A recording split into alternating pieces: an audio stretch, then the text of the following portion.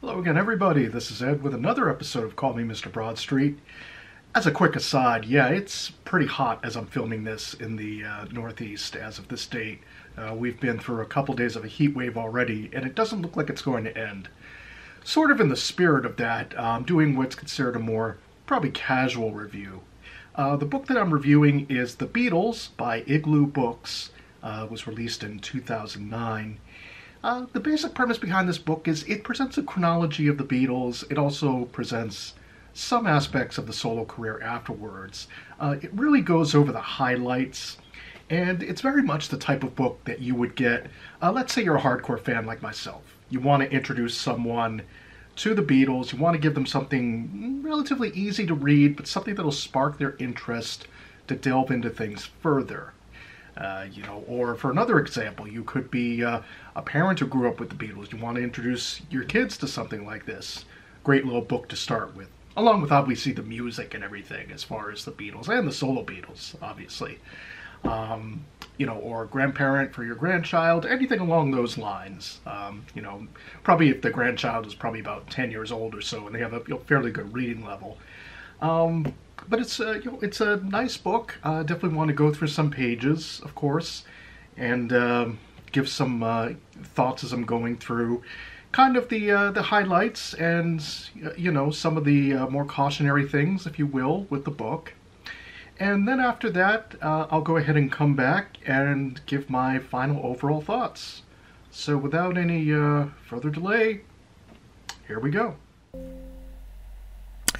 And welcome to the review and the walkthrough of the book.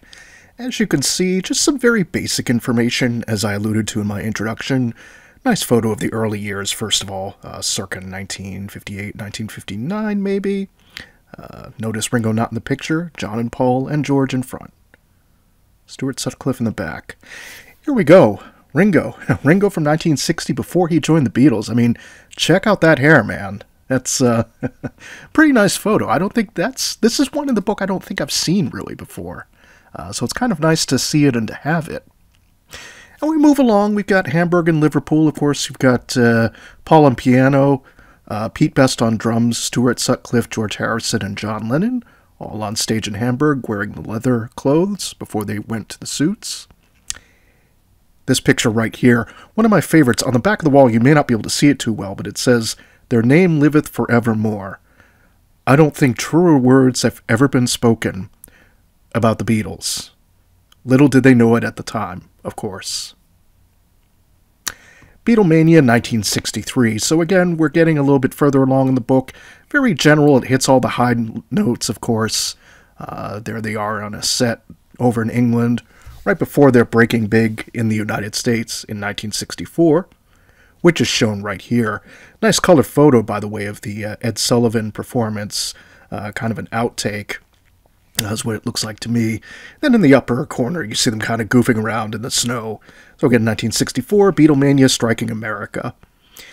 And we get a little bit further. Hair's getting a little bit longer, of course. Later in 1964, they've got a hectic schedule. They're going along. It's just a nice photo right here. Nice color concert photo. They're getting off the plane for another tour. And right here, I like in the book that it does go over at least different facts about the album and kind of some breakdowns of different songs and little different pictures, at least around the time period, which is very nice to have. And this photo right here, let's see, that's a 1966 June. I believe that was BBC Top of the Pops. Sadly lost to history, but I've always liked this photo. I wish we could actually find it on video. And yet another photo right here, just Revolver 1966. Yeah, the hair is even getting longer. The drugs becoming more plentiful. They're definitely getting weary of touring. as such, but you're kind of seeing this, again, just very basic. Here we go. One of the mistakes I alluded to in my introduction. Take a look at the photo, take a look at the caption. I'm going to give everybody a second to see if you can zoom in and read it. Don't worry, the answer's coming very, very soon. Yeah, that's not John and Yoko in 1967, and that's one of the problematic areas of the book. Definitely some of the dates do tend to get mixed up, and some of the photos in different sections that may not belong with the corresponding year. Very cool photo of Paul arriving at Abbey Road Studios, 1966, for a recording session. Again, nice photo. I haven't really seen this one too often, of course. Fan waiting outside. He's going right in. The doorman's just letting him in. And of course, one of my favorite photos has always been the Paul and Linda photo right here in the left. Then on the right, it's the same party. It's a Sgt. Pepper release party. They're on top of the world. 1967, hey, they've hit their psychedelic masterpiece, as it were. Hey, who let Ray Manzarek in the studio? Oh, of course, that's John, but early February 1968, I believe. Kind of a look he wouldn't have for very long, right before they went to India. Recording Lady Madonna, I believe, on the vocals, June of 68. And here we just get a little nice photo of Paul, Ringo, and George, a cardboard cutout of John, who couldn't make it to that particular Yellow Submarine event. So the Threedles Mark I, as it were. Abbey Road, again, this just sort of goes into some facts about Abbey Road. We see Paul drumming in the corner, nice handwritten lyric, but of course in this book actually does not contain the iconic photo of the Abbey Road cover. So again, some more marks off for that. Let It Be 1970, just some nice photos of right around 1960, 1970. Of course, the group is nearing its end. John and Yoko, Paul and Linda, Ringo and Maureen, and George and Ravi Shankar right in the photos there. And chapter 21, we're celebrating the Beatles' legacy, of course. And again, it just hits the highlights of each of the solo careers. This is for an event in 2007 with Paul, Yoko, Olivia, Harrison, and Ringo Starr. And again, just nice photos as I'm looking through. John and Yoko from 1980, Paul from 1976 and 1997, and George from his 1974 tour with Billy Preston. And in the descriptions, again, just some very highlights, nothing too deep. George and Ringo, of course, and right in the upper right-hand corner, the Beatles during the anthology sessions in '95. So again, overall, a nice book to pick up, but some marks off. And I'll go ahead and stop it here, and we'll get some overall impressions to end the video. And I'm back. So overall, my thoughts about grading this book, as it were, I would probably put it as somewhere between pick it up next and good. There are definitely some inaccuracies, as I went over in the review.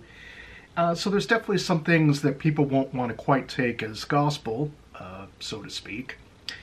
And, with those errors in mind, it does hit the highlights. There's a couple things I wished it would have hit, but again, if you're trying to hit all the highlights of the Beatle years and a little piece of the solo years and mentioning the anthology, again, not a bad little book to kind of at least start of. It's a starting point, really what it is.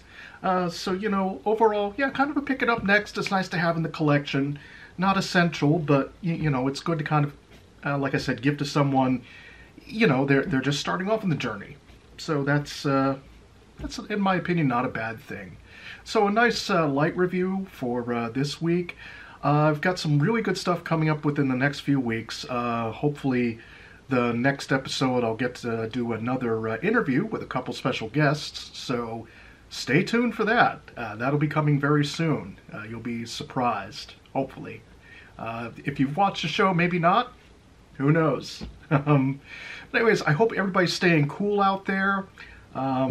Again, just stay safe. I know it's hotter than an oven out there, especially for a lot of folks. So just be careful, be good to one another, and I'll see everybody in the next review or the next interview. I'll see everybody later. Bye.